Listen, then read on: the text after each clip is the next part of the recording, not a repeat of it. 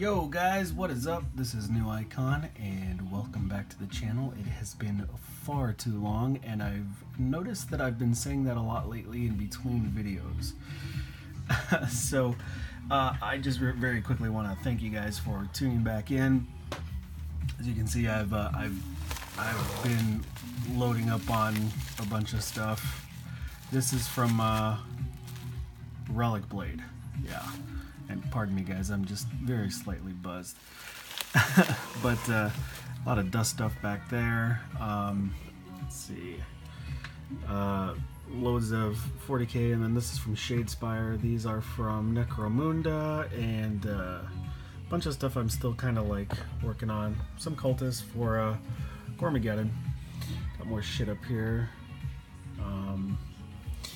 There's just loads of stuff that's like still to be completed. There's like tons of shit in here, in that box there, these boxes up here, loads of stuff up there. Just sprues everywhere. I did however want to begin the video by letting you guys know how I've been. Kind of getting over a flu, but other than that, life has been incredibly hectic.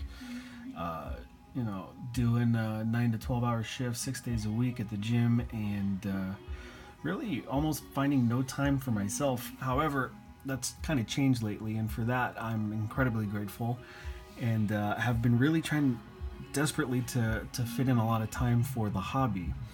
I didn't really get to do anything last year, just practically nothing. And I did notice my depression and my bipolar disorder kind of got the best of me, because I was succumbing to it a lot and kind of disassociated myself from a lot of people that I care about, and was almost, you know, I was like really becoming an introvert. So I found the inspiration to kind of get myself back into this. You know, I not only do this, but I run Crush Pop as well as Monolith and a bunch of other little projects that I do. I juggle my job, my crazy family life, and it's just been wild, man. So one of the things that I set down for myself in 2018 is to really kind of focus on setting time for friends, for family, work, you know, my indie stuff, as well as the hobby, which has always been a very important one to me, because I find the most you know, like chill experiences in indulging in the hobby. It's the most relaxing part of what I do. So I really want to get back into it. And one of the things that I was doing was kind of noting down everything that I want to do. Like, I set this whole game plan out and was like, I am going to absolutely focus on getting this done the right way. So what I want to do is, what I've been doing rather, is I've been logging my hobby time. You know, if I can get at least 30 minutes to an hour a day, I log it. I note down what I've been painting and where I'm at with certain things, and I also made a list of all the things that I have and that I want to pay attention to, and yeah, needless to say that even though I've been doing nothing as far as the hobby goes, I have still been, you know, indulging in being a very I can't think of the word right now. I buy a lot of shit. That's just how I am. So one of the ones that I got into when it came out was Rune Wars. However, it was a big flop for me. On the plus side, though, a lot of minis came with the starter, as well as 2 of the reinforcement boxes I bought. So I have a lot of minis that I can use for loads of shit, and I was using them for Chronopia. Here's a look at one of the leader guys that I finished.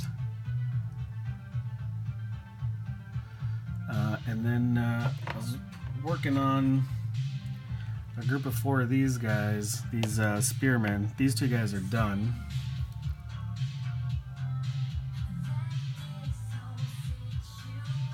And I have 2 more that are currently still being worked on. So I'm slowly but surely, you know, trying to find my groove and get back into it.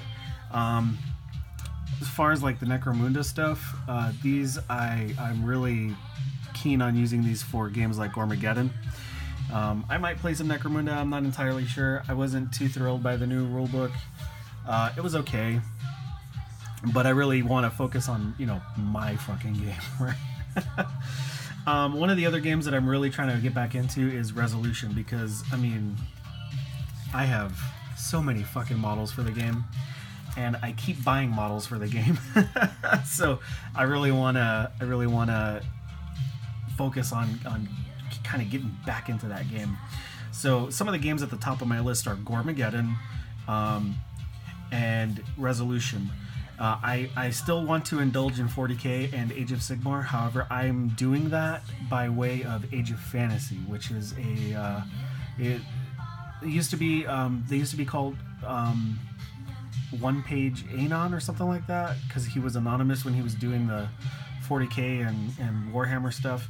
But they just now released kind of like a very generic rule set called Grimdark Future Firefight, which is the one that I play because I prefer skirmish games, as well as Age of Fantasy Skirmish, or I think it's called Skirmish. But they're basically 1-page rules, super easy to play, super fun to play, and focus on both universes. So I get to play, you know, in those universes whilst using a very simple set of rules that I can really kind of get down and play with. But anyhow, the main meat of this video was to showcase 3 things that came in the mail. 2 came in yesterday, 1 came in today, and I'm going to show those to you now. So the first one that came in was this bad boy here. I've been wanting to get this for a very long time. Come to find out that all this is just a box of minis. I mean, I don't know why they put it in this big ass box, because you literally just get the minis. So this is what I'm looking at here, and this is for a combat zone. A little part of me was hoping I could get the rule book, but nah. So I've always hated that. What do you guys think about that? Having the flock and the terrain and shit kind of like go all the way over the edge of the base. I've never liked that. It's always been a big meh to me. So let me go ahead and open this up.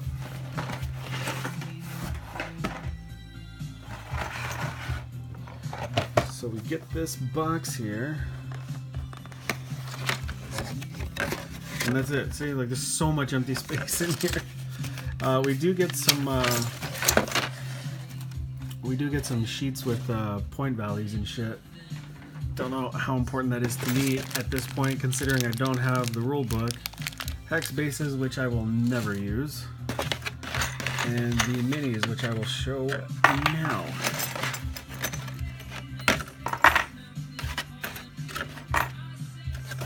Alright. By the way, how crazy is it that I'm making a fucking video after so long? So we've got, fuck, these are so old school, they look so rad though. 2, 3, 4, 5, 6, 7, 8, 9, 10! So I'm assuming it's 5 on 5. Damn, I'm definitely gonna be fucking using these. They're a lot smaller though than some other guys. Still use them though.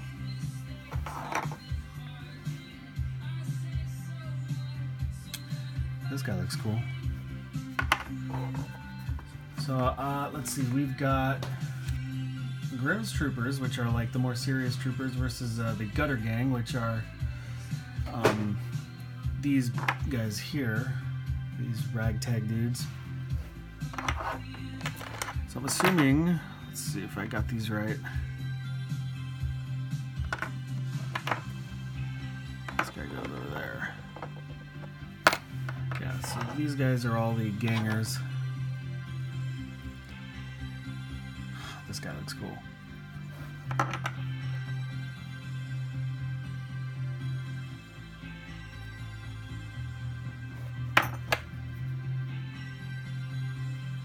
Whoop.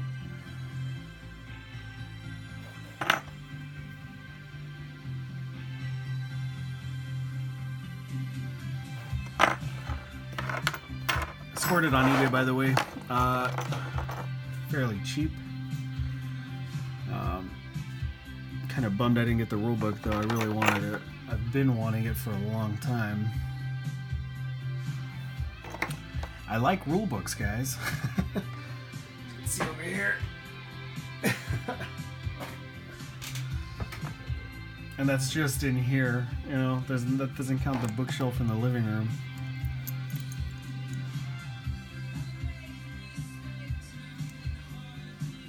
Yeah, I don't see myself using these guys all that much. Maybe for some like military survivors in Gormageddon, but these guys here will definitely see some tabletop use.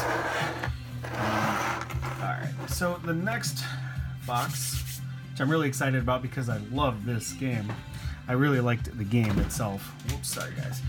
Was Rusted Heroes. Now, the first box that I picked up a long time ago was this set here, and these were the, it was like a Dragon Knight starter box.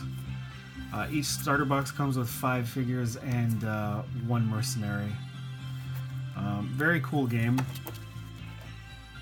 Again, or not again, but like mentioned before with one-page rules, the rules are a quick start set of rules on one page. I guess the game never really took off, but it is incredibly playable and the miniatures are really fucking nice. So this box here, that first one that I was showing you, those were for, and I have those somewhere, I just don't know where they are right now. Those were Dragon Knights. These are the Norse Invaders. This is a faction box as well. So this, I mean, it comes with a bunch of the different factions on it because I guess it just saves money that way to do it. So you have like, I guess, three different faction boxes and the rules. And look how old it is, man. 2008, yo. Woo! So here are the unit cards. And the minis. Alright.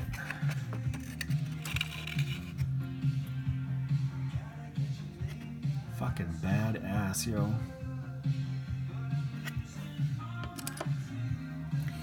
This is Vargas the Grey Wolf, Norse Lord.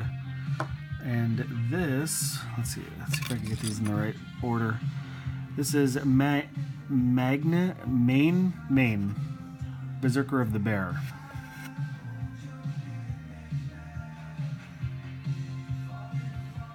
Show you what the card art or the figure on the card looks like.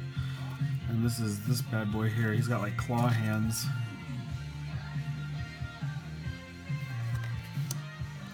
Let's see who's next. Halston Warrior. Let's see, I believe it's this guy.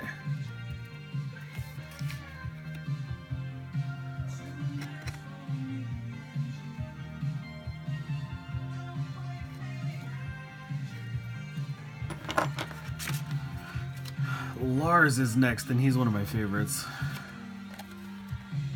That sculpt is rad as fuck.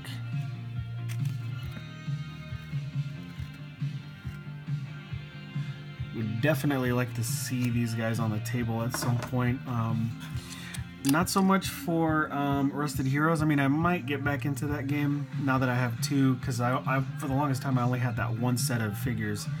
But maybe for something more universal, like say Age of Fantasy Skirmish, or even 100 Kingdoms, which is another game that I still really like. And I still have, again, just like everything else, I've still been collecting those. This is the Mercenary, I think. Yeah, this is Kale the Thief.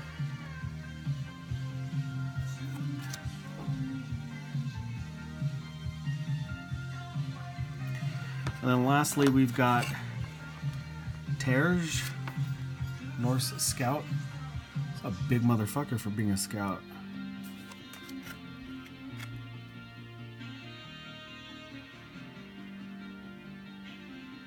So yeah, alright. So yeah, there's that. And that was a very cool purchase. These are very hard to find these days. Most of the starter boxes just aren't sold anymore. So I think I was pretty lucky with in regards to that. You can find on eBay a lot of the single miniatures though. Lastly is another box related to Resolution, and I actually already have one of these. I just picked up another one because of the God, I forgot what they're called. Lectro Vassals. Yeah, these troops right here, and then you have the Dravani in human form, which I'm assuming is that one. The wait, shit, that might be the Executor. That might be the Hacker. Fuck, I don't even know. But what's cool about the starter boxes for Resolution is they give you so much as far as stuff you get aside from the minis. So you get the minis, then you get the cards, you get a deviation die, the quick start rules, which are incredibly playable on their own, and the CD-ROM with a bunch of like printable terrain. So the Dravani crew box was always one of my favorites. They're one of my favorite factions in the game. I did pick up this one too a little while back. Like I said, if you didn't believe me, there you go. This Dravani starter box I think was the one that came out later, because it's a completely different looking box. So I don't know if this is the earlier one or... Let's find out together, guys.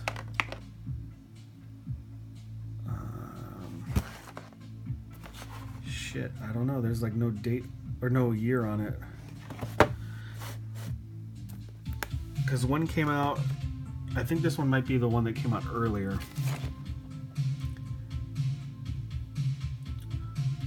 But you can see it's different looking. This was the one that I picked up. Another one of my favorite factions in the game.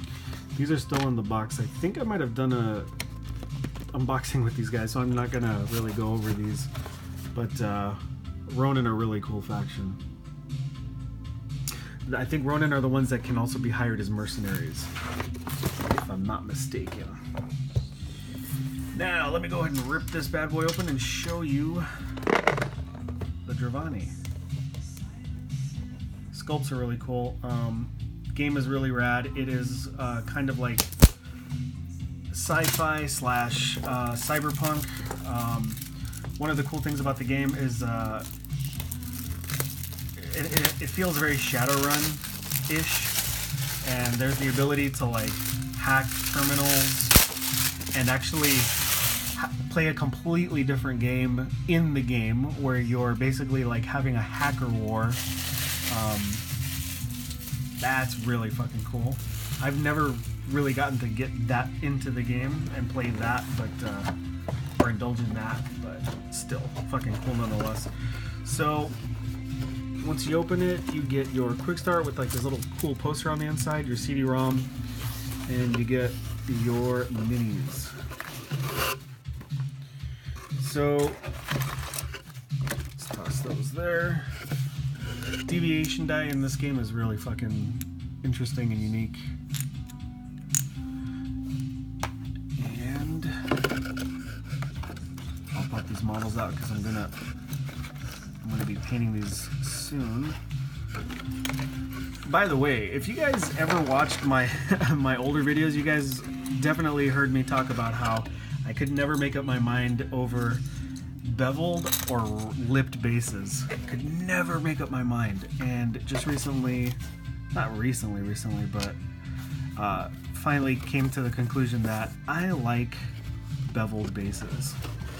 The more I painted on them or miniatures on them, and the more I played games, I really don't care. Because for the longest time I didn't like beveled edge bases, but I would never play on a tabletop where someone's using beveled bases and lipped bases and hex bases. It just throws everything off, and that it just like it hurts my OCD to like no end.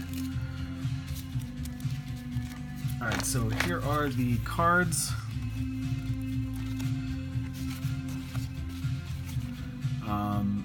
And the models. So the Electro Vassals are really cool sculpt. If I had my painted models out here, I would definitely be showing those off. But yeah, these are definitely going to be added to that group.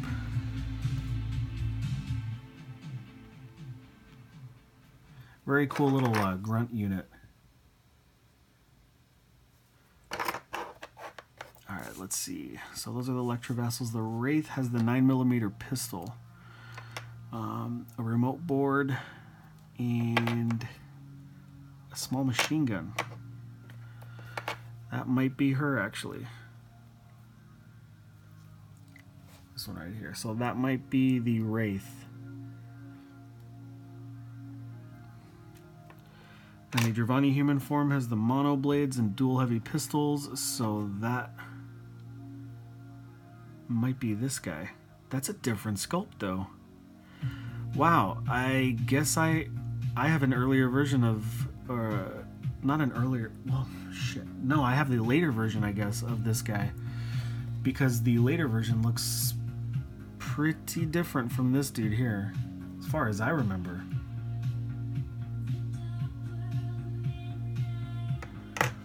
And then this must be the Executor, who has a 9mm pistol and a small machine gun, but I don't see a small machine gun on her. What you see is what you get, guys. Are going to fucking flip. But it's on the card! It's on the card! So yeah, so this is these are contents of the Dravani starter. This is a very cool little a little added bonus for anybody playing the game. This comes with terrain with like barricades and walls and the hacking terminals, barrels, and like all sorts of there's a lot of stuff on here. And then this was always cool. I loved collecting these. I have quite a few of these, the quick start rules, just because of the poster it has on the inside. And this is a whoa! This is a different poster. The posters I always had were the ones of the all the different miniatures and stuff. Check this bad boy out.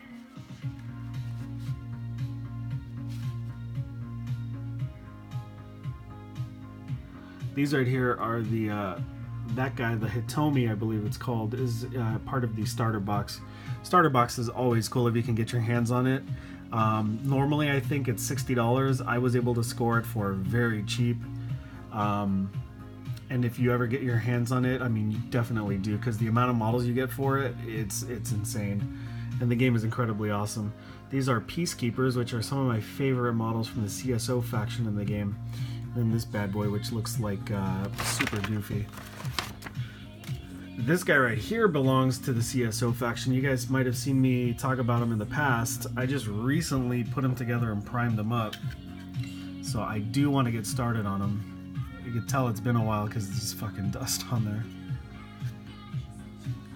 But anyhow, with that said, I am done, guys. Thought I would show you guys a couple of things that I've been doing, catch you guys up to speed with where I'm at. I do want to go more into detail as to like the stuff I'm up to, but that'll have to be for another video. But I'm gonna try my hardest to start making this a regular thing. If I can at least pump out one a week, it should be fucking more than enough, I think, especially for me with my schedule. But if you guys have watched this far, you know, thank you guys so much. It's been, Jesus fucking Christ, since 2008 when I started doing this shit, and I couldn't be more appreciative of all the friends that I've made and all the people that I've met. You guys are fucking awesome, and I appreciate every single one of you guys. Thank you so much for coming back to the channel after this long, you know, and for those of you who are still subbed, I mean, Jesus, guys, you guys could be anywhere else and you guys still choose to, you know, come back and check out the videos whenever they get posted, however long it takes, you know, so I'm really grateful for that. I do want to leave with one little thing here. I promised somebody that I was going to do this, and just in case you thought I was fucking around, bro, I am not.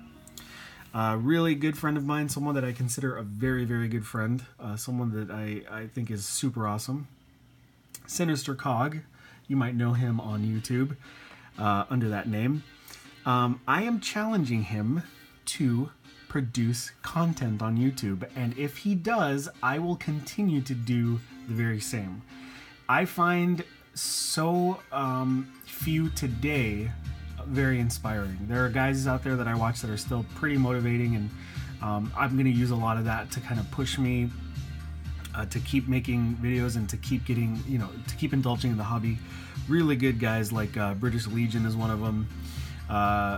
Good old Canvas, if you guys ever remember him. Still talk to him, but he's one of the best painters I've ever had the experience of getting to know. Just really, really cool dude. So the more I find, you know, these days with the YouTube crowd, it's not the same, you know. I'm not gonna lie, I miss 2009 and 2010 a lot. Those are some of the best times I've ever experienced in the hobby, and it's just not the same anymore, because today everyone wants to run around and pretend that there's some fucking prima donna producer, and I'm not ashamed to say that shit, because I call it like I see it, and I don't appreciate what it's done to something that I've thoroughly enjoyed for a very long time. So everybody who pours their heart into like what they do, to just take the goodness out of something like this, you know, to make friends, to find the encouragement, to indulge in the hobby, and to really be there for one another, like that's what I'm about, and that's why I've always loved doing what I do. And yeah, so thank you guys.